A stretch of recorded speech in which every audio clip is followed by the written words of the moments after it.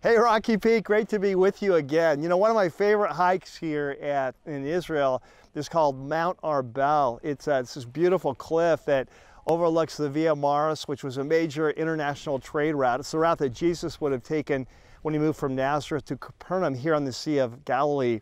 And so it's like 26 miles from there. Anyway, we normally climb up. It's very part of Adventure Israel. I love climbing up, hands on your kind of hands and knees, holding onto bars. It's just super fun. But because we've had so much rain, they've actually shut it down. So we came up through the backside, just went the short way so we could overlook the whole Sea of Galilee. But right in the middle when I was starting to teach, man, it was crazy. The rain, the thunder, the hail started coming. In fact, we're going to cut to that right now. Hey, we're here at Mount Arbel, and believe it or not, it is hailing, and my umbrella is flying away, and it is awesome!